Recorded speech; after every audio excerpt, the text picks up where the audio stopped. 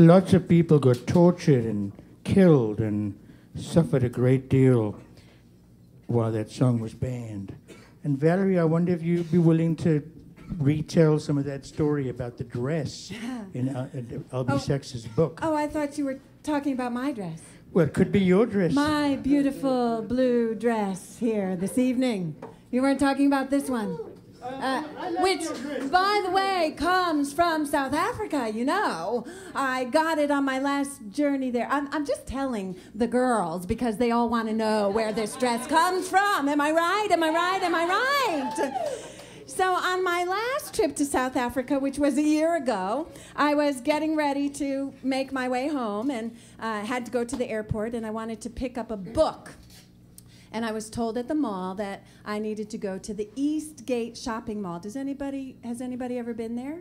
Anybody been to South Africa before? Anybody ever been to the Eastgate Mall? Anybody know what I'm talking about? Okay, so I went to the bookstore there, and I got my book, and as I was leaving the mall, I walked by this teeny-weeny shop, and there, hanging on the door, was this dress. And I stopped with my friends, and I said, I love that dress. And I said, I just have to try it on, and if it fits me, clearly it's for me. Now, I had been looking at dresses like this for, you know, the whole 6 weeks that I was there, and nothing fit me because most of the women are much bigger than I am. So they have much more to fill in the fabric than I do. But this dress was hanging there, and I thought maybe this dress is going to fit me. So I took it down, and I put it on, and voila. Here it is. Here it is. All right. Here it is. But this isn't the dress you were thinking of. It wasn't. No. You were thinking of another blue dress that's hanging in a building. Constitutional Court. Constitutional Court. Another blue dress. Yes. Albie Sachs, the Justice of the Constitutional Court, who lost an eye and an arm in the struggle in a car bomb, and recovered and became a Constitutional Court Justice in South Africa, and believes fervently in the contribution of art, creativity, and having fun as a companion to the travails of suffering and restitution and truth and reconciliation. He likes to have fun. He likes to celebrate beauty and creativity.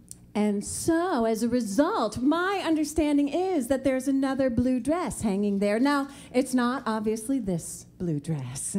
And the one that's hanging... thank you, thank you, thank you. But the one hanging in this building is made of blue plastic bags. And when Stanley was telling me about that, I said, well, why? What's the story behind that dress? There must be a reason why somebody would make a dress out of blue plastic bags when there could be such fine fabric for something. But you know, when times are hard and situations are desperate and life is dire and it seems as if there is nothing but garbage handed to you, those who have the will to live and to survive, and those who know that God is blessing Africa, can make beauty out of the trash. Albie Sachs heard a story. Maybe he did. I suppose the Truth and Reconciliation Commission heard the story because the job was for everybody to have a space where they could come and they could tell the truth about what had happened in those days. Did you do something that you should not have done? Yes, I did. Let me tell you the truth about what I did.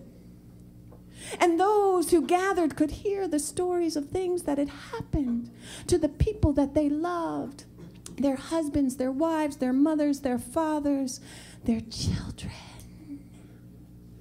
And the men and women who did those things told the stories. And there were men who told the story of a woman She had been taken into custody, and she wouldn't say a word about anybody else who had been assisting her, working with her. She wouldn't give up anybody's name, and so they took off all of her clothes, and they threw her into the cell, thinking, proud African woman would never stand to be naked for so long. She'll speak soon enough. But she didn't. Day after day after day after day, this woman sat in the cell in the skin that she was born in. She had nothing to cover her with until one day somebody came and threw in some food, and with that food there was a blue garbage bag. And they left it there. And she saw opportunity, possibility, a way to preserve some dignity. And so that woman took that blue plastic bag, and she didn't have a needle and thread. She didn't have any glue. She only had her fingers, and so she tied some knots, and she put that bag around herself and wore it as some underwear. Can you imagine? Just enough to cover herself so that when those men came to interrogate her, she had a bit of dignity preserved, and she never opened her mouth.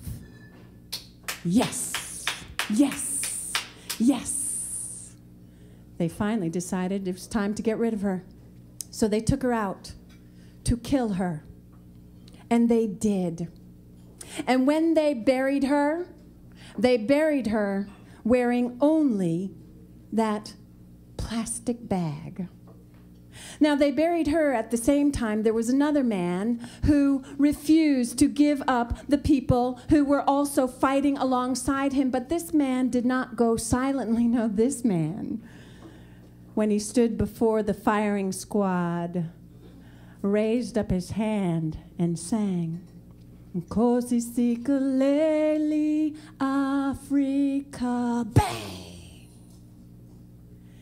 The song still sung. When they heard the stories, much later, after those murders had been committed, they went to find the graves of the people who had been buried with no ceremony. And when they found her, she still had that blue plastic around herself. And the story was told here, there, everywhere, here, there, everywhere, here, there, everywhere. And an artist, hearing that story, said, oh, I wish I could make a dress for her. I wish she had had a dress to be buried in. I wish that she could have a beautiful blue dress. And she went from place to place. And if you walk around, you will find these blue plastic bags everywhere. They blow in the wind like the leaves around here. And she picked them up. And she cut them up. And she sewed them into a beautiful blue dress. And that dress is the dress that hangs on the wall in the brand new Constitutional Building, where there is an opportunity for justice, a place of freedom, a new space with new dreams, new beginnings in the new land, in the new South Africa, in the place where people have been dreaming for a long time that all the people would come together.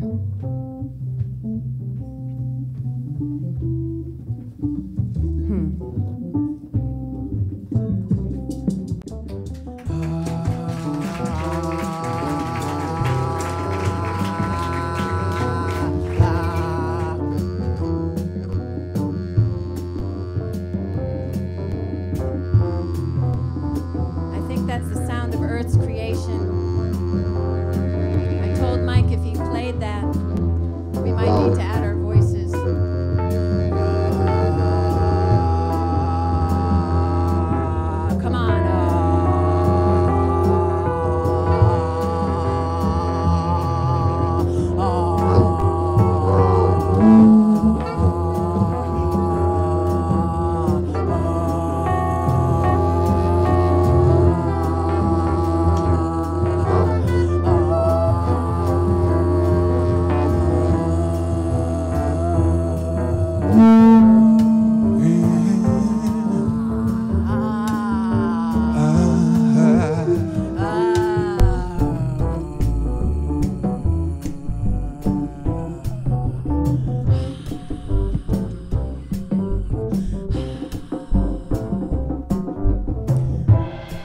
all around this planet. Third rock from the sun. Everyone is shouting,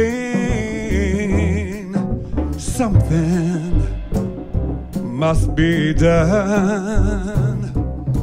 From the cries of the children, alone with none who care, to the old and the homeless, dying in despair. I say love and beauty are still around. I say love and beauty are waiting to be found. To the sick and the infirm, and those with minds undone, to the broken hearted, and those on the run, to the educated, and those in misery, to the well-attended,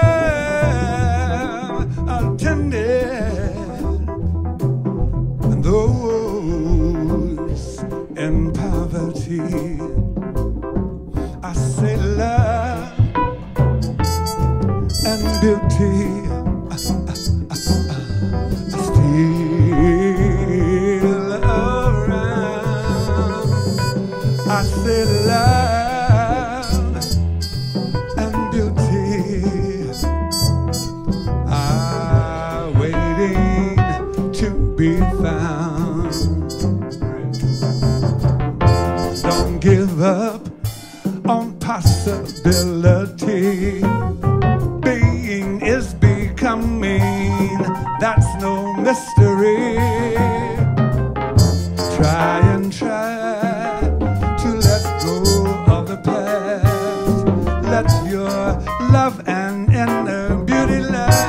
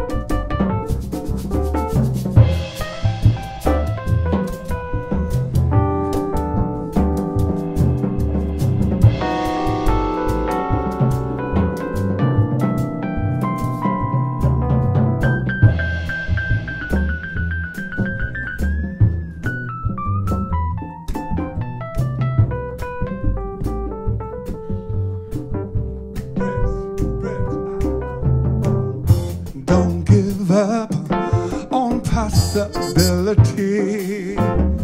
Being is becoming, that's no mystery. Try and try to let go of the past. Let your love and inner beauty last to the sick and the infirm and those with minds undone, to the broken hearted and those on the run, to the educated and those in misery, to the well attended and those in poverty. I say love and beauty are still around. I say love and beauty, yeah, are waiting to be found. Whoa, I said love, love, love, love, love, and beauty, yeah, yeah, are still around. I said love, love, love, and beauty.